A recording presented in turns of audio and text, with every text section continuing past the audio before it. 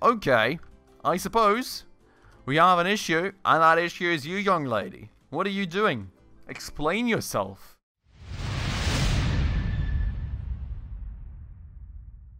Alright everybody, hello and welcome back to another episode on Planet Zoo with me, Spacefish, and welcome to the Maple Leaf Wildlife Park, which is currently experiencing an absolute flood of rain. It is pouring down like crazy, and I think I already observed some people just running through the park because they were getting absolutely soaked a minute ago.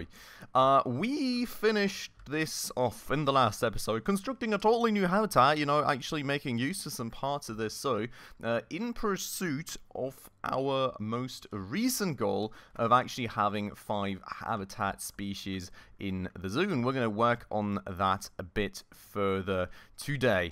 But with that said then, we also have a nice little notification out here that one of our American bisons is about to have offspring, so can we maybe observe that even? That would be absolutely interesting and marvelous. But I've also kind of determined that I do want to try a new thing on this channel, which is that in the first minute, I'm going to ask you to, if you enjoy the episode, hit that like button, hit that subscribe button, and, well, without further ado, let's go and see if we can maybe observe the birth of our newest bison baby right next to a pile of poop. We're gonna see. I think, is she even still pregnant? Where did we see that once again? I think, no, offspring imminent. Okay, so she is still pregnant. In theory, we should be able to observe this. I wonder to which extent the game goes there, or if it's just literally... Oh, that's the sable antelopes that we got on the last episode arriving in the other habitat, but, like, I'm wondering to which extent the, like, baby just kind of plops in and spawns, or... Ooh, yeah, work zone setup, also something we need to work on, or if it's, like... Is that it? No, that's the other young bison baby, which is also awesome, but, I'm kind of afraid of actually going to 2 times speed here in fear of actually missing it. But let me maybe place a cut, and when I see something happening, I'll be back with you.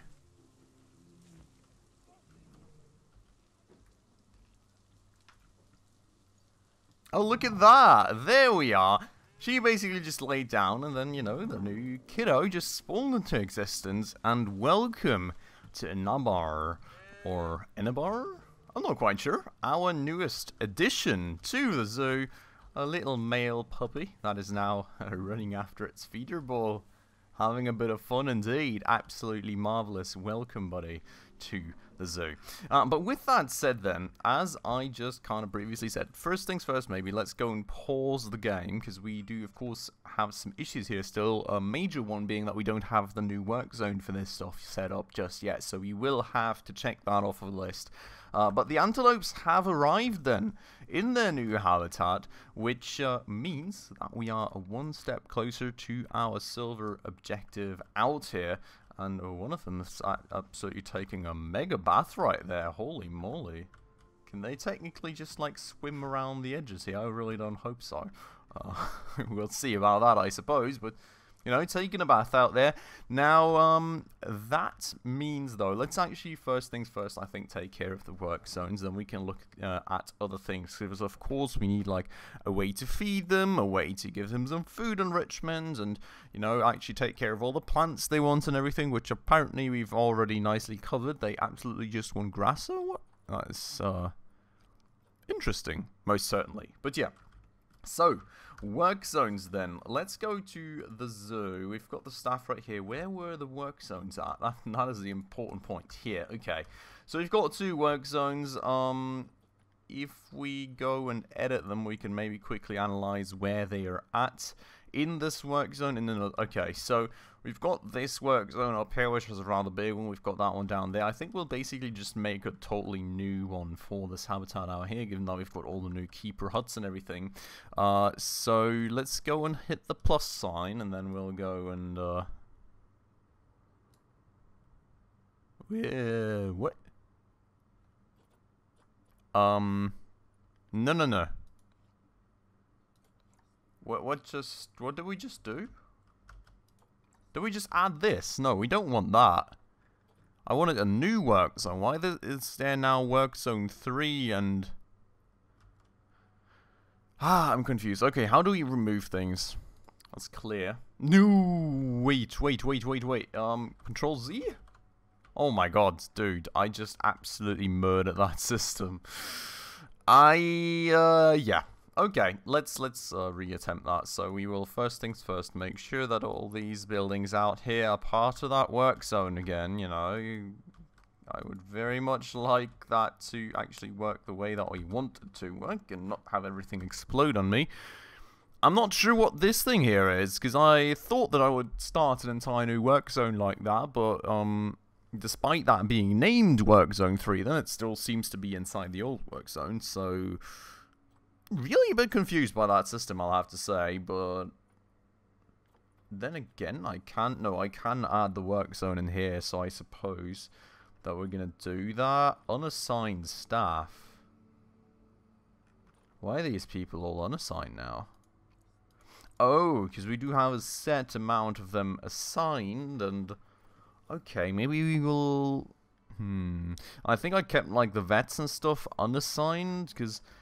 I was thinking, you know, if they just go back and forth, that's fine, and especially with, like, the research they're doing, maybe we will have to do things a bit more strictly separated here. By the way, we've only got 12k. Are we a bit poor, currently? Sort of worried about that, not gonna lie. But let's go and set up a third work zone for a start. The work zone will, of course, kind of entail all of this, and all of that, and that's kind of gonna be that zone. Then we will have to go and actually figure out how to assign employees to that, so... Or not how to assign, but... Wait, that did not save, did it? Okay. Let's try that again. I've got that all added.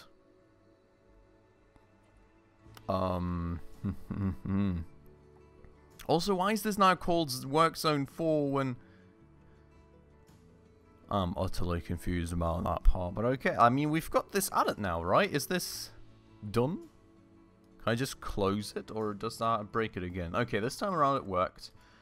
Maybe I hit, like, the escape button or something accidentally the last time. So what we'll definitely need is one mechanic and one keeper. I think that should overall cover us for the zone for the most part. We could probably go and assign these caretakers to separate zones as well.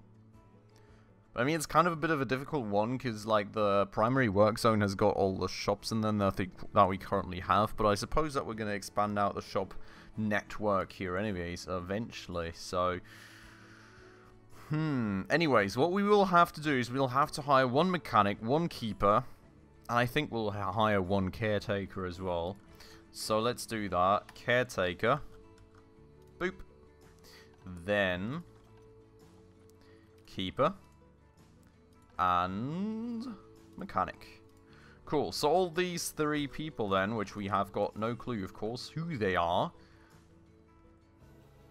I guess the ones with no work zone, we're going to have to assign to this work zone. So, 3... I think the vets will keep separate for the time being, due to the fact that, like, I guess we're going to probably alter them more or less accidentally on who does the research and who actually takes care of the animals, but one way or another, you know, they won't be around all the time. So if I assign one to one work zone, one to the other work zone, one of them's researching that work zone, it's going to have absolutely no one taking care of it. So I don't like it. We don't have enough for all the work zones currently anyway, so we're going to keep it at that. Mechanics, you know, we've already got nicely split, so we will continue like that. Security guards, we've got a whole one of them.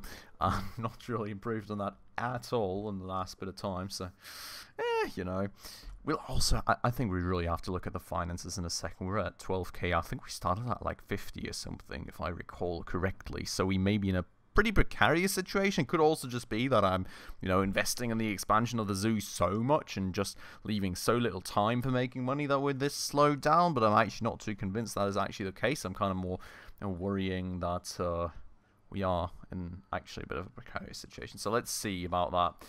Caretakers. Now these are all not assigned, but we will go and do that. No, not like that. We'll go and do it like that, and that way, you know, we've got all of them covered. Hopefully that is going to somewhat help us determine responsibility spaces. Now, the thing that I'm not too sure about with caretakers, right, is that in theory, you kind of select, you know, habitats, you select buildings as part of work areas, but you don't really select a set area for the caretakers to clean, if that makes any sense whatsoever. So I'm kind of worried if this selection really works, if we will have uncleaned parts of the park in the end or something.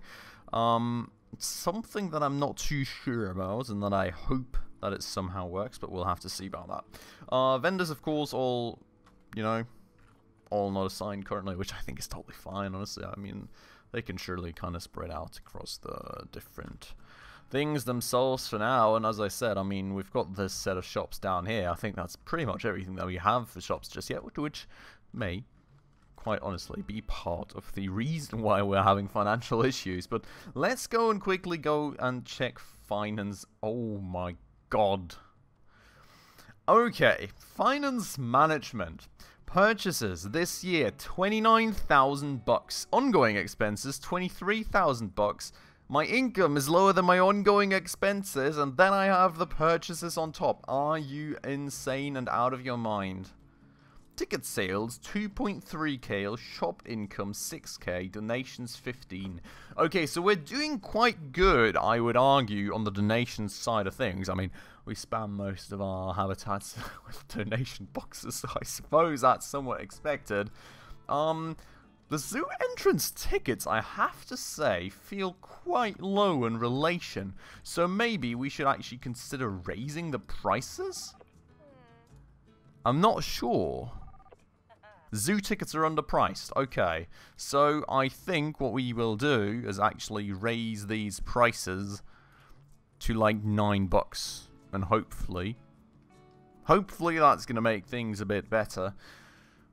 Not sure how the opening hours actually affect the income of the zoo. I mean, if I would have the opening hours at like very late or early in the day, would visitors even come, or does it not really affect me? I'm unsure. We'll keep it at this now, $9. Hopefully that's going to be manageable for visitors, and that's going to get our profitability up a bit, because 29 grand in purchase, like, wow. 19 grand for scenery. What sort of scenery have I even built?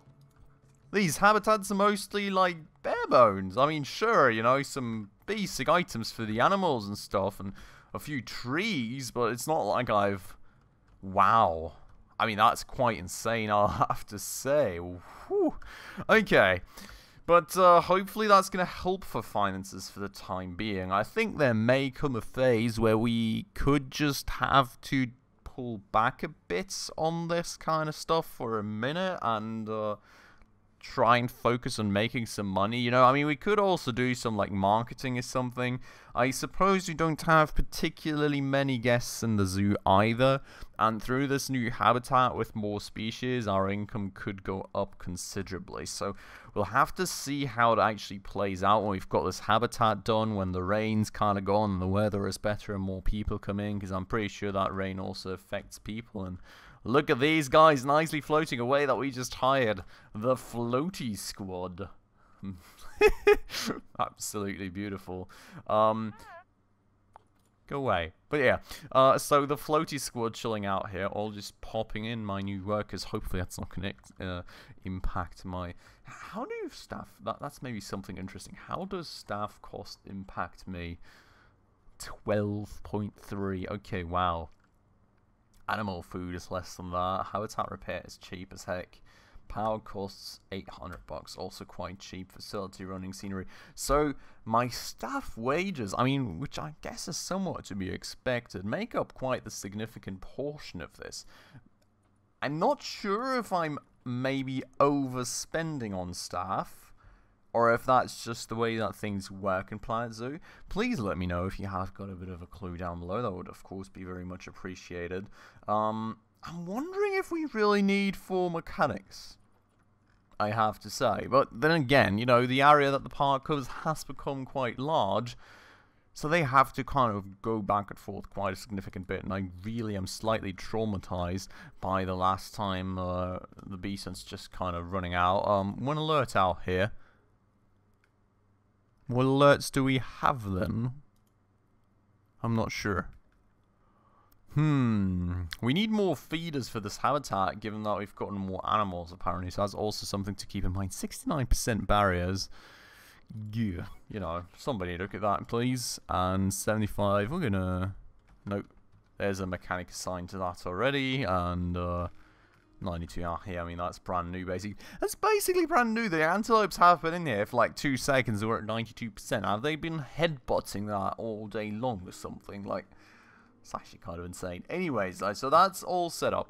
Let's go and check out the antelopes and see what they need. We will have to spend some money on this, unfortunately. But we can't, you know, just have them in there and starve to death or something, of course. So you will need to take care of that. Terrain, 71%. Hard shelter is something that they're missing, most certainly. So let's maybe go and take care of that thing first. We'll go and give them maybe like a wooden basic shelter, maybe something more like this, maybe. I don't know.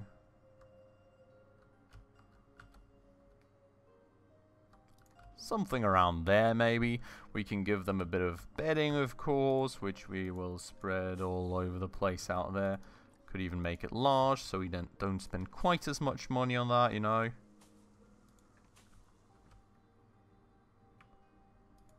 Boop. And a boop. And a boop. Okay, cool. So that's a bit of shelter for them. That should be making them happy, I hope, if we hit play. 68% only, actually. Maybe we just need to extend that out a bit then. Which one did we use? Was it this one? Oh, come on. Are you for real? Can I just...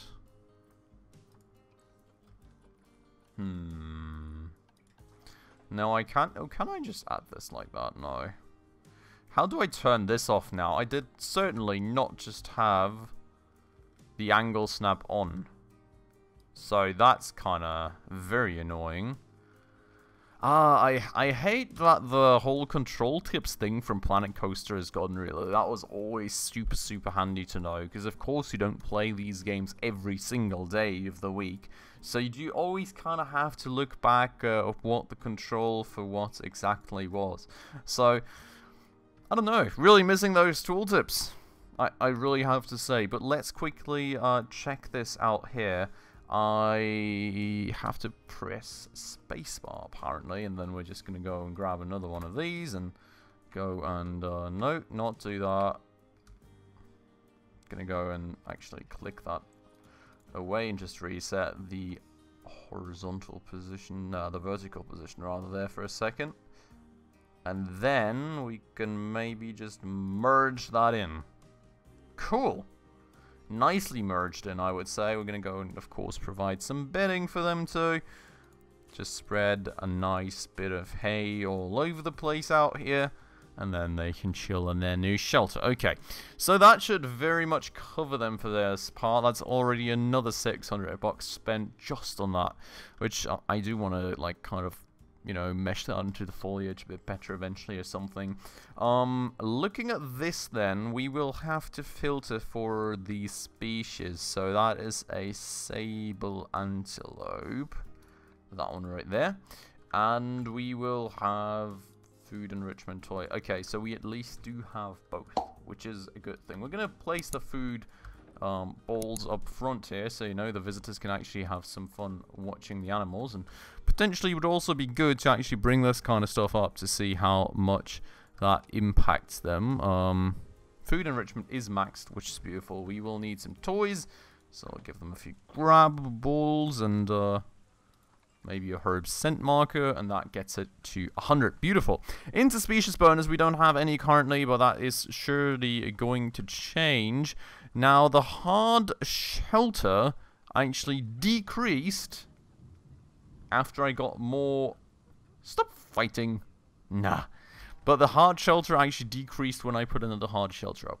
That makes a lot of sense. Thank you very much, game. That is always very helpful. I do not understand that. I mean, these things are absolutely massive. I've got like 4 antelopes in here. That should very much suffice. I'm not going to work on that anymore for the time being. They'll have to make do with that. I don't have the money to get even more up. I mean, they were just very happy a second ago. We do need to also... what just happened there? Did one of them get injured or something? Why, you just take them away like that? Oh, yeah.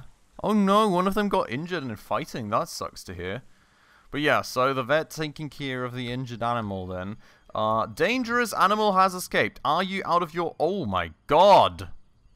Dude, you're absolutely nearly offshore. Like, what in the world are you doing out there? I think we've got a... Seaborne antelope here, like, what? Oh my God. She is literally all the way out there. Animal has escaped, now all my visitors run again. You've got to be joking sometimes with it. Like, I mean, which sane antelope would literally go and cross the river like that? That is just insane. I mean, like, what do you do out there? Jesus Christ. Okay. I think we will have to go and change this stuff a bit. Yes. We know. This is all... There is a big issue and everything is exploding. I want to add barriers, please. How do I do that once more? We will do that like this. We'll literally just build a barrier around that antelope. And we'll literally apparently have this sort of fence all the way around. Then we will actually need to get rid of this. And we will close that off right there. And we'll get rid of that random barrier that we had kind of thought would absolutely 100% totally fine work. Because who in the world has ever heard of seaborne antelopes? But, well, you know, apparently she can just go swimming in the Atlantic Ocean or something. Like, wow. Okay. That's that taken care of, I guess. Hopefully the alarm's going to turn off and people are going to stop running away.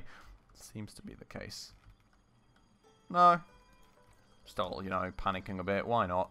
Dangerous animal has escaped, except for it hasn't. There we go. Okay. Now, the one thing I was going to say that we still need is actually, like, proper food bowls and, you know, water pipes and all that stuff. Or maybe just a water trough, you know, so we can put that up here. Have the visitors watch the antelopes kind of just eat away. No, we'll place like a few food troughs, and we'll have another water trough out here. And that way they get nicely spread out around the barriers a bit, and visitors can watch them and everything, and that's going to hopefully be very fine. Cool. Animal welfare has attracted protesters. I don't see any. Why are the froggies unhappy? Social group, 0. Size too large. What, does he want to be on his own? You've got to be absolutely kidding. That's a very, okay. Who knows? You know, maybe he's just a very antisocial froggy and doesn't like people around him. Could be the case. I don't know. Weird one. One thing that we also, by the way, really have to take care of here is to get some educational content on the boards. And for the time being, we'll literally just make it sable antelopes. I'm sure there's eventually going to be more animals that we have more educational content about, and then we're going to kind of spread it between the screens probably. But for the time being, it's going to be all about our sable antelopes. We're going to go and get that all onto the speakers too. And then we're probably going to switch like half the screens and half the speakers to the second kind of animal that we get. Which I suppose we are going to be ready for rather soon. You know, we've gotten taken care of all the basic needs of the animals. And this here, by the way, being absolutely not needed anymore. We can probably just go and sell that, to be fair. Let's go and get rid of that one too. What do you mean? What do you mean? Why is there an oh my god, why is there an antelope on the other side of the friggin' wall? The barrier height that I needed was 125. Did you just jump across that anyways, or... And why is it always the females just escaping on me? I'm so confused. I am so, like... I don't even know what's going on. Like, this barrier height should be 1 meter and 25. It's 131. We've got a recommended barrier height of 125. How did the antelope just get out? Like, literally... It's not like it can just walk out. It's, like, closed off everywhere. There's no space for it to go out. I am so confused. Even this, 131 above the waterline. Where did my antelope just leave? Okay, I suppose we have an issue, and that issue is you, young lady. What are you doing? Explain yourself. This is not like... Oh my god, I don't even know what's going on in this... I feel like I'm in a mental health asylum at this point. Everything's just going out of whack every 2 seconds. And we're at 8.8k, by the way. We're absolutely low on money. So yeah, park is going great. But with that said then, I think we've at least kind of provided everything for the antelopes that we needed to provide. And they evidently are very happy about that, given that they're already trying to escape their absolutely terrible life with us. But we're going to have to end it off right here. I'm going to have to see what we do next episode, because we're really running low on money now. We're missing 3k compared to the start of the episode. We didn't really even do much. So... we'll have to kind of see what to do. We'll have to consolidate our income streams and kind of try and make a bit more money to compensate for our high employee wages. Maybe we'll even have to let 1 or 2 go. I hope not. But we'll have to see how to solve our finances in the next episode then. Get some more money before we can actually add the second species to this habitat and hopefully check off our silver level goals as well. Before today, we're going to end it off right here. I hope you all very much enjoyed the episode as usual. If you did, please make sure to hit that like button down below. That does always help out the channel a ton. And if you're new around here and haven't done so just yet, also please consider subscribing right down below, as well as hitting that bell icon in order to stay up to date on all the future upcoming episodes.